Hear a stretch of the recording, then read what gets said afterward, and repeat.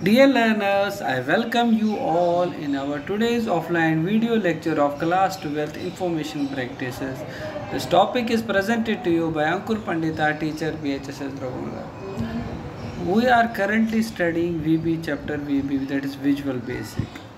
We have studied what is Visual. I repeat, Visual Basic is a third generation event driven programming language developed by Microsoft. It is an improved version of earlier language that was basic, beginners, all purpose, symbolic instruction code.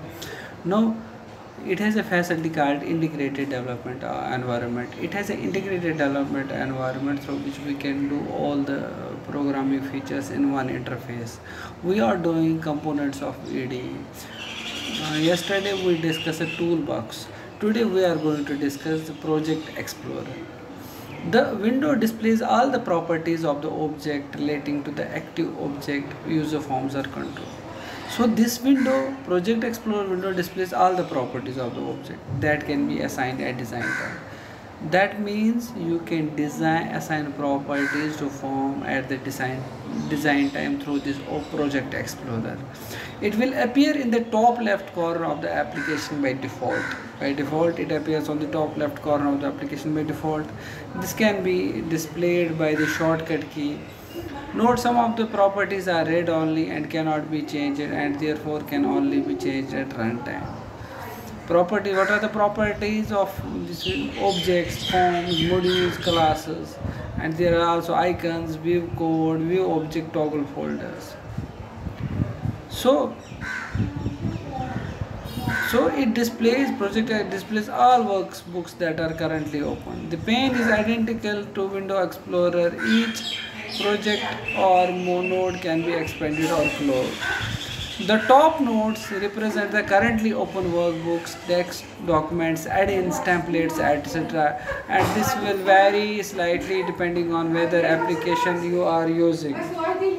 We can think of a project as a collection of objects arranged in a tree structure. We can expand a project by clicking the plus sign at the left of the project's name. We can collapse a project by clicking the minus sign to the left of the project's name. We can probably want to try and keep all the projects collapsed if we are not working on them. We can add as many code modules as we like to a project, although for smaller applications it is probably easier to keep all our macros, procedures and functions in one module. Each project can contain several different types of objects, application objects, standard modules, class modules, uniform objects and references. A user form object actually has two components, the visual dialog box and an associated code module, as well as these. Each application also has a specific objects, workbook and worksheets in Excel, documents and templates in Word. Double clicking on a module item will display a code window. We can double click a module icon to open and activate a module. We can also insert a remove code modules in the project explorer window and click insert to start a new standard module, class module or user form. To remove a module, right click and choose remove module. Note that we cannot do this with the modules that are associated with the application objects. Students, this is it for today's topic of Project Explorer window of IDE of VB. Students, let us revise this topic till we come with more and more interesting topics related to your syllabus. Students, stay at home, stay safe, stay healthy. Thank you.